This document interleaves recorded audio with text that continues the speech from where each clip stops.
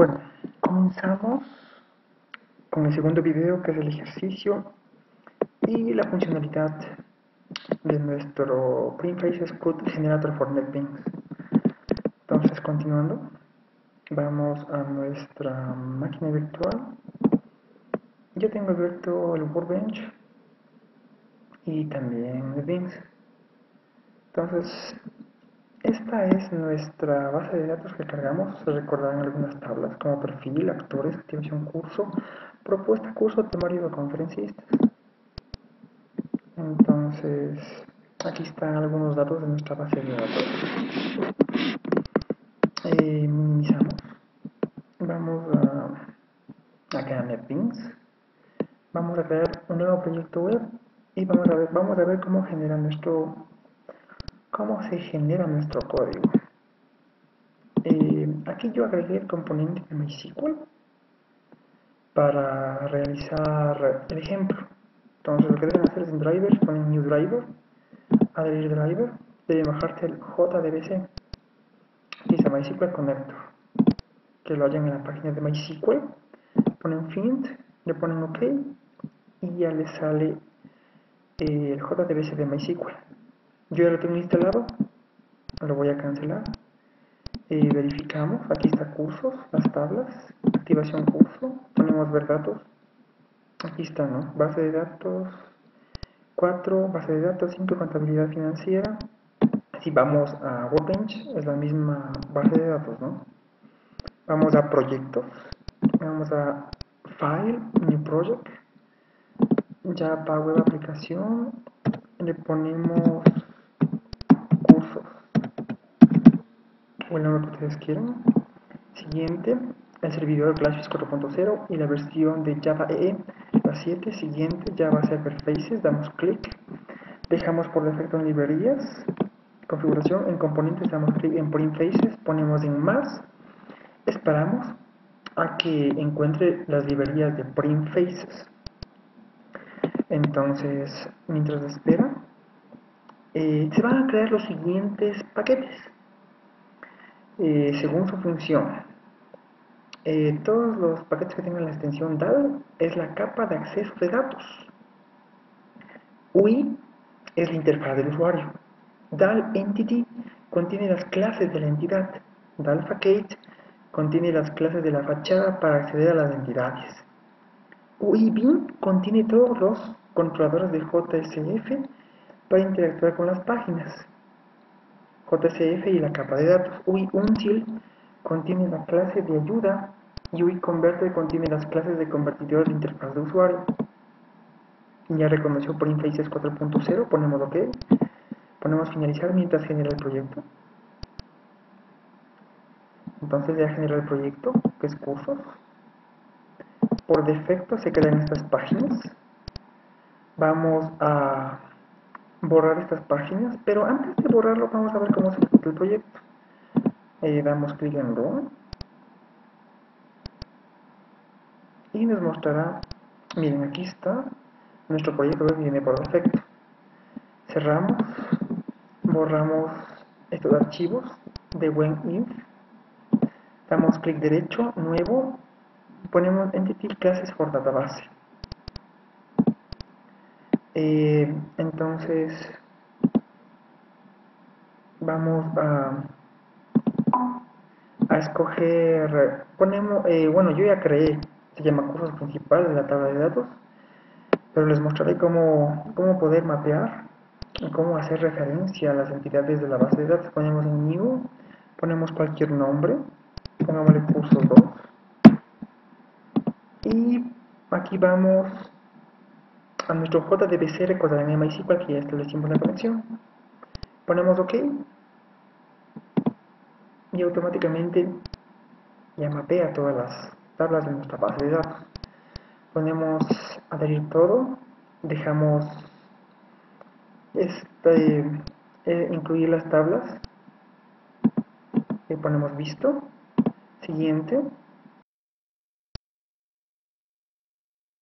ponemos siguiente. Recordando, el paquete DAL es la capa de acceso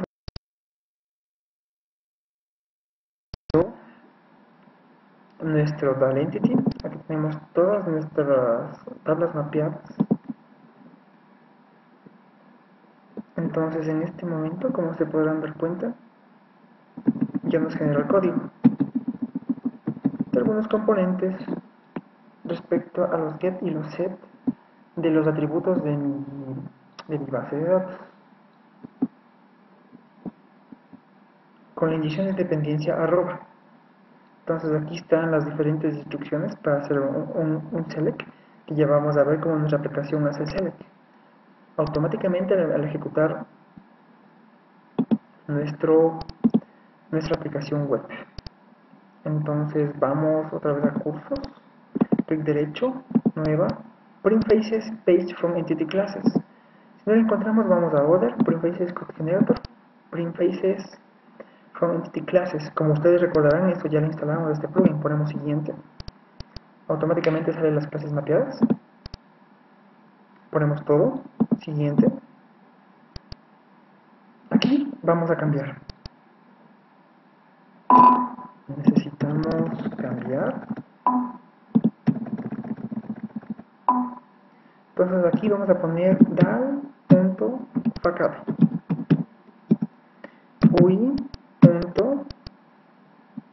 Vamos a ver la descripción de nuestro proyecto. Entonces es bin y entity.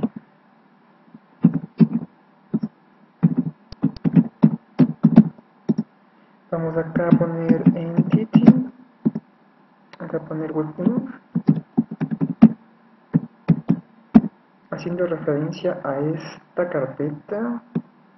Nos incluye, copiamos, pegamos, ponemos entity, entidad. Después vamos a poner siguiente, finalizar. En este momento está generando nuestro CRUD. Vamos a ejecutar la aplicación. Vamos a correr la aplicación.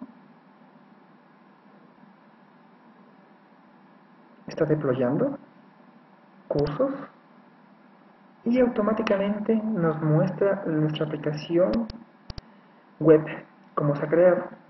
Minimicemos esto por un momento. Vamos a explicar algunas funcionalidades. Como recordarán, si ponemos clic derecho en New, Entity Classes from Database.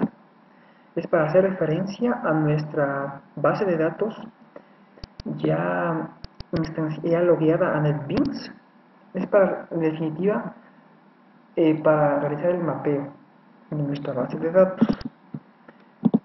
Nuestro Primefaces Page from Entity Class es donde crea todo nuestro CRUD.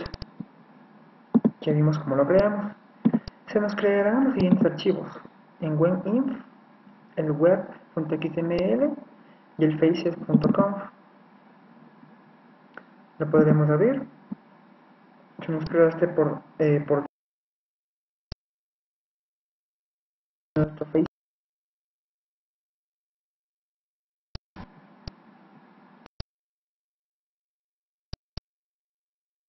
Por ejemplo, en actores, con los componentes de Primefaces.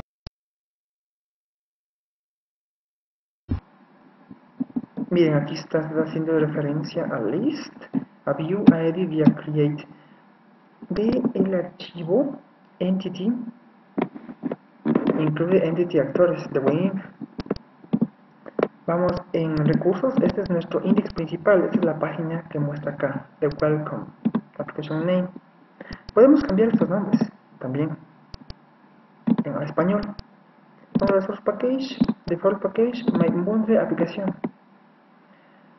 My bundle properties, aquí es donde vamos a cambiar todo lo que es inglés a español para que nuestra aplicación se pueda ver de una mejor manera. En español, data entity. Ya se recuerdan que esta es la capa respecto a la capa de datos de nuestra aplicación. Actores, miren, se crean todos nuestros get y nuestros set. para creación del objeto. Los demás tienen la misma estructura. Abstract Facade, el patrón Abstract Facade es una clase abstracta. Aquí están nuestros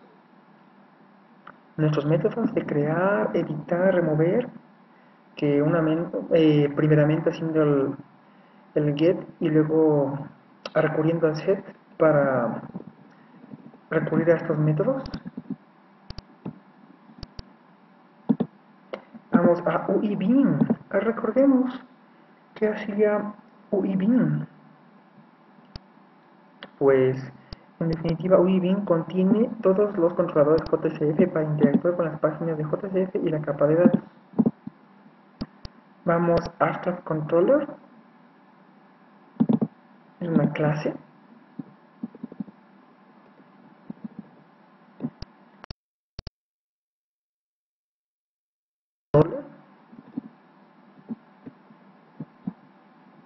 Respecto al constructor, implementa una clase serializada,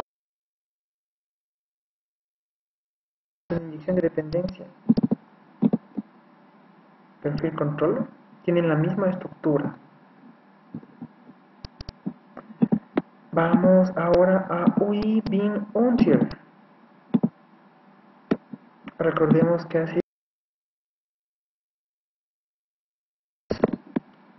UI, interfaz del usuario, respecto a la interfaz del usuario, cómo nos van a mostrar todos los componentes. UI Until contiene la clase de ayuda. Regresemos a nuestra aplicación. Respecto a todos los mensajes de error, ¿no?, que pueden ocurrir en nuestra aplicación, UI Entity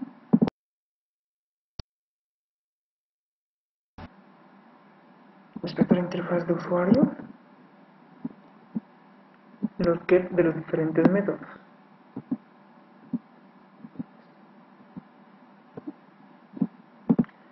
Ahora vamos a ver las librerías Primefaces 4, Clases 4, nuestro servidor de aplicaciones y JDK 1.7. Entonces vamos a ver nuestra aplicación cómo funciona. Vamos a mantenimiento, vamos a perfil. Automáticamente nos manda los perfiles. Si comparamos con nuestra base de datos, vamos a perfil, seleccionamos los datos y aquí está: economista, ingeniero informático, ingeniero de sistemas. Aquí está. Vamos a agregar una. Vamos a crear. Vamos a poner un nombre, por ejemplo, administrador. Vamos a guardar. Y dice que se ha guardado correctamente. Todos estos parámetros son editables y lo podemos cambiar a español. Ponemos ver. Debemos seleccionar algún elemento. Código 8. En la base de datos yo la creé que sea un código automático. Vamos a editarlo. Vamos a poner administrador 2 para ver los cambios y cómo el perfil fue actualizado.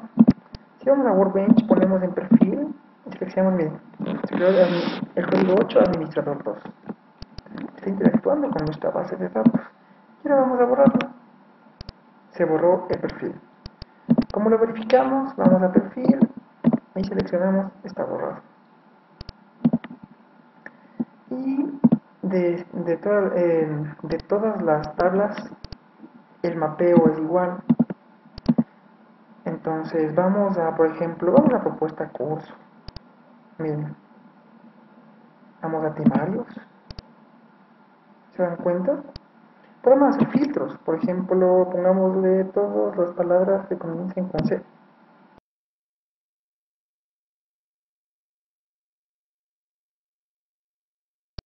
O a 30.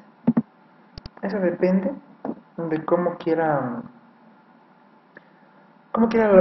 ver el usuario. Entonces vamos a Home, podemos cambiar todos estos parámetros, todos son editables. Entonces eso es todo. El ejemplo explicativo con su funcionalidad. Muchas gracias.